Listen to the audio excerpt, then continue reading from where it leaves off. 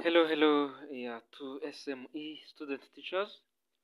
Today's session we come back by our physics, where we continue by doing some more activities, exercises related to the second unit, to the unit which is application of thermodynamics.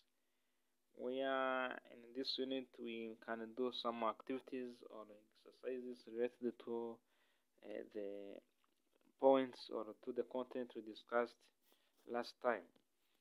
Uh, Question number one is 0.5 mole of gas. Is 0.5 mole of gas at temperature of 300 Kelvin expands isothermally from initial volume of 2 liter up to 6 liters. A. What is the work done by the gas? B. Estimate the heat added to the gas. Number C. What is the final pressure of the gas? And we know that the molar gas constant equal to 8.31 joule per mole per Kelvin. So normally the first question is asking about, we are asked to find what is the work done by the gas. Normally, when you see the work done in the isothermal process, as we know, in the isothermal process, it is a process where the temperature is constant. So it means that the work done in the isothermal process equals to nRT ln over V2 over V1. V2 means the final volume, whereas V1 is equal to initial volume. So according to calculation, we have all values.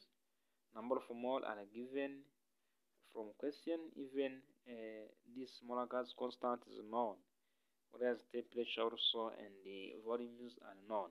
So by calculation, we see the volume equals to 1.369 kilojoule, or 13,690 joules. So Number B. We are asked to find or to estimate the heat added to the gas. What is the heat added to the gas? Within our system, we can also estimate the heat added to the gas. So, as I told you, in isothermal process, because isothermal process is a process occurs at constant temperature. Here the temperature is always constant, because it means that the change in the temperature is always equals to 0 in isothermal process. So it means that heat added does not change. The reason why the internal energy also is always equals to 0.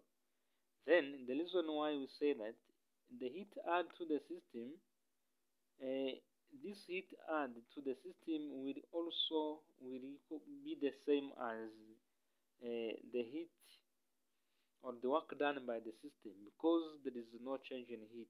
So previously in number A you have seen the value of work done, where work is equal to this value.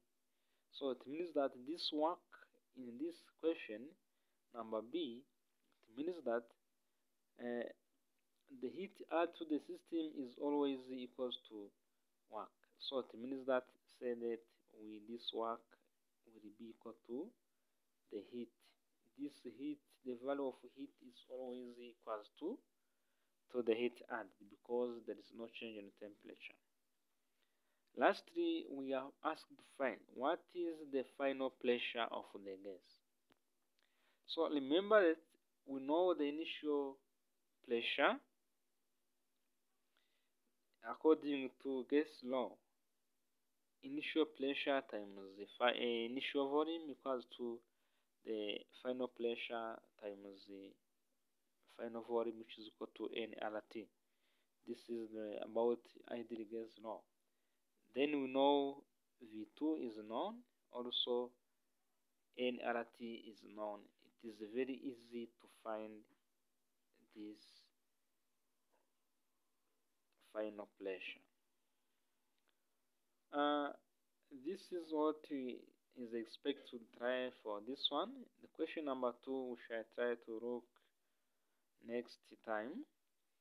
By now we can note that it is very easy to understand this, where you can find the work done and heat added in isothermal process, and continue to remember that in isothermal process heat added is always equal to the work done, because heat does not change. It is the process occurs where the temperature is almost constant. So thank you so much. Let's meet next time. Thank you, all of you.